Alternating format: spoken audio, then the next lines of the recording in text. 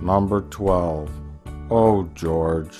The original Star Wars movies borrowed from earlier iconic imagery in order to create the look of the movie. With clones, it's just whatever they could shove in there from varying unrelated sources, even taking things from the previous films.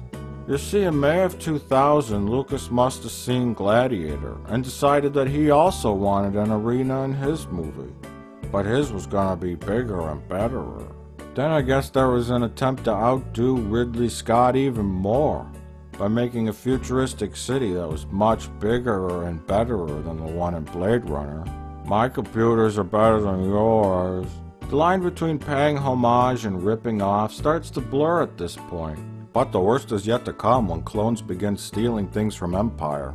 At some point, someone told George Lucas that the second act in a 3-act dramatic structure is when all the characters are at their lowest point. I think he learned this after the people who knew what they were doing made Empire Strikes Back, because he seems to attempt to copy a lot of that movie in Episode 2. Unsuccessfully, I might add. Now, what do I mean by lowest point? Well, typically a story is divided into 3 acts. The first act sets everything up. The second act puts the characters through some challenges, i.e. the drama. And the third act, they begin to work against the problem and ultimately overcome it. If you look at each trilogy as its own contained story, then the second film should be the darkest one. Empire pulled this off perfectly, of course, because I love Empire so much I f*** it. In Episode 2, nothing like that really happens. Nothing much happens at all, except for you could say they get the clones, I guess. It's a colorful mishmash of stuff that happens that bridges the gap between Episode 1 and Episode 3. However, Lucas lifts a lot of the iconic elements and imagery from Empire and shoves it into this film wherever he can. This is just to form some kind of connection with the franchise's best film, and to make it seem like this is the darkest chapter of the new trilogy. First off, it's love. Empire had the subtext of romance in the darkest of times. Clones attempts to recreate that but fails in every way possible. Then, while having a much different story, Attack of the Clones borrows so many visuals from the Empire it's comical. Some so subtle you might not have even noticed, but your brain did. Leia and Padme are both dressed in white, a sequence in an asteroid belt. Things that look like Bespin ships, the fast-paced, low, cavernous reveal shot.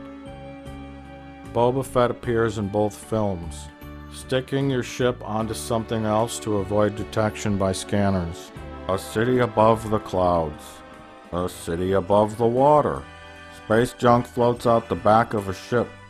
Slave 1 tracks a ship, and a ship tracks Slave 1. C-3PO gets taken apart in an industrial conveyor belt type place, and R2-D2 drags him around. A plastic tube gets cut in half by a lightsaber, and there's an attempt to recreate the smoky, dim conditions of the Empire duel. Anakin loses his arm, Luke loses his hand. Falling. And then it ends pretty much on the same shot. C-3PO and R2-D2 are both there, and there's the reveal of the robot hand. Again, it's like poetry, so if they rhyme... Thank you, I got it. Every stanza kind of rhymes with the last one. Okay, got it, thanks. Hopefully Stop. It'll work. Stop! Having a creepy Skeletor hand. Oh wait, we're done with that part, right? Then there was one last thing I wanted to mention. After finally working up the courage to tell Han that she loves him, and exposing her true feelings, Leia fears that she might have lost him forever. There's a last-ditch effort to save him, but they're too late. She watches the ship fly off. This could be the last she ever sees of Han Solo, the man she loves. It's pretty heartbreaking and filled with a lot of heavy emotions. In Clones, a similar type of thing happens. Padme fires at a fleeing ship on a landing platform. Someone named Count Dooku is on it, who's going to do something. Certainly not getting misty-eyed over this. If you compare Empire with Clones in this way, you can see a vast difference from the realism of actual locations and sets to the phony, plastic, cartoony, unrealistic environments. From a real Yoda who was there to teach us things about the Force, to a fake-looking computer Yoda who was there to do video game shit. And most importantly, a love story that felt like real people that we grew to care about, struggling in a tough situation. But rather characters we are told we should like. with no more depth than a cardboard cutout projected against a fake background. For my ally is the Force. And a powerful ally it is. Life creates it. I need a midichlorian count. Makes it grow. The reading is off the chart. Its energy surrounds us. Over 20,000. And binds us. Even Master Yoda doesn't have a midichlorian count that high. Luminous beings are we, not this crude matter. This weapon is your life. You must feel the Force around you. Yes. With the new digital technology and everything, I'm pretty much, whatever I can imagine, I can do. We have Clones and droids and flying termites and rockets taking off, flying gunships, ground troops, 200 Jedi. There's some really good action in this movie. People are getting wiped out, man. There's some wipeouts in this movie. and then they get trapped into this droid factory. We see Jedi in large battle scenes, battling as a large group. And before, we've never seen that before. There's always been a couple of Jedi fighting each other. These are the real flaws of the prequels, not the tiny nitpicking about things, but the major problems. Every single frame, every single shot in the movie has a digital effect. Pretty much every set has blue screen, even if it's just out a window or something. It's everywhere.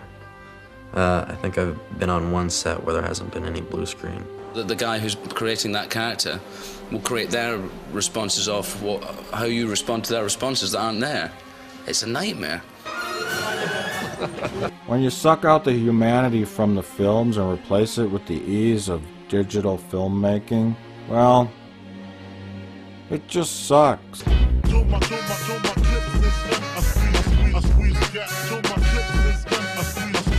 Email me if you want a pizza roll. Post a comment on this web zone and I will email you a pizza roll. Please visit my web zone. Stop by and say hello.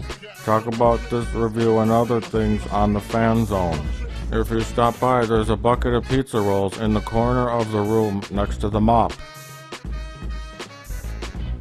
My cat ain't gonna milk itself.